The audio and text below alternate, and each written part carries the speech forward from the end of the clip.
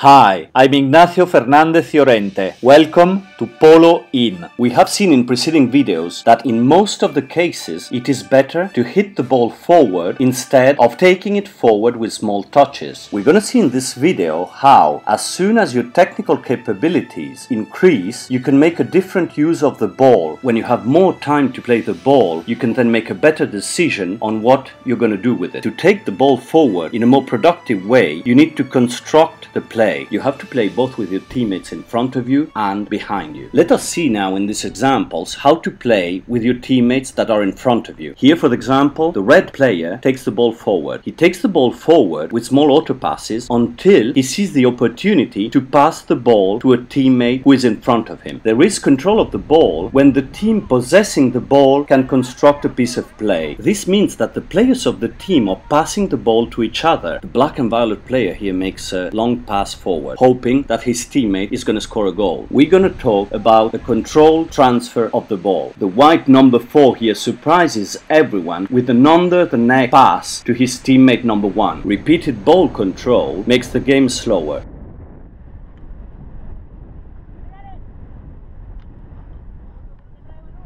The white player here turns around, makes a pause, and waits for his teammate. He's almost hooked, but in the end, he makes a beautiful pass. The white player avoids the mark and makes a beautiful pass. In this other example, let's see two passes from the pink players. In this case, with a beautiful movement of the receiving player, which makes it much easier for the passing player.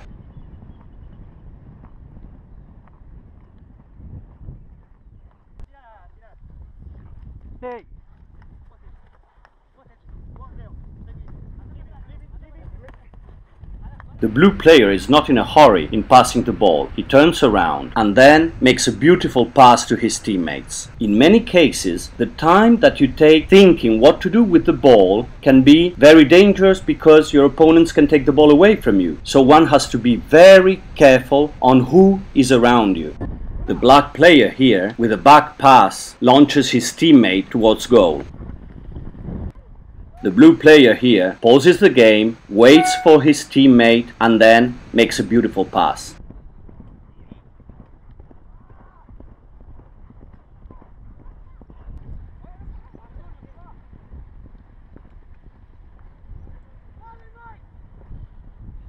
The blue player here has no passing options. He takes the ball forward with auto passes.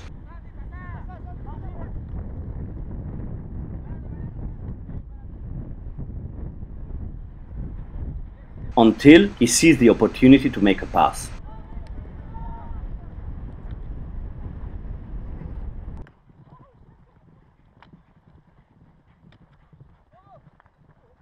The blue player turns around, waits for a teammate, and then passes the ball.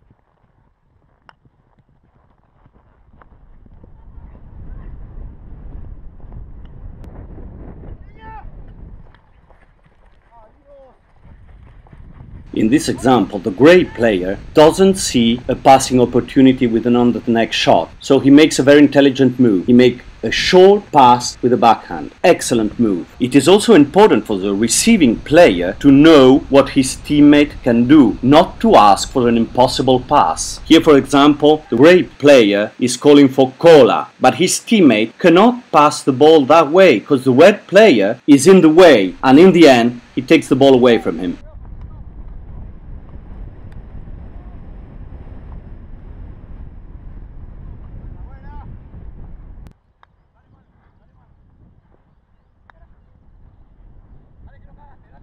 The black player is asking for the pass on the left. The light blue player knows that and he puts the horse in between. Be careful with the rebounds. If you're receiving a pass, you need to check your position related to the position of the ball handler and to where the opponent players are.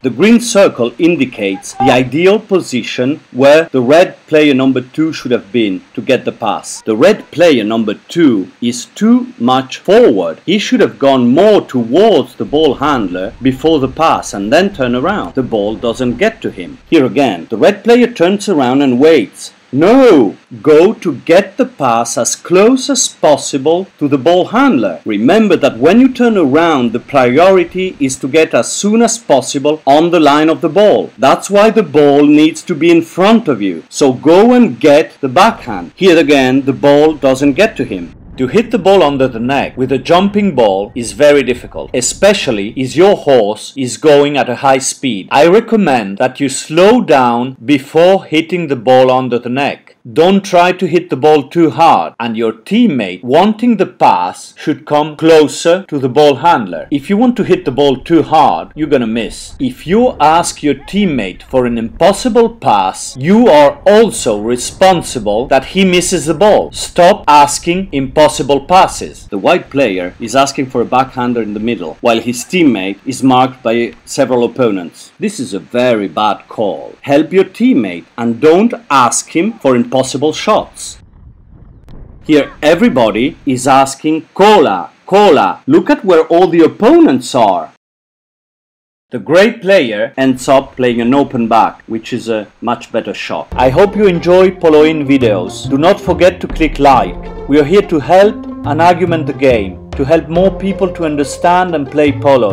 Subscribe to our YouTube channel. Polo In is often updated. There are many new videos. You shouldn't miss any of them. Thank you very much and see you in the next video.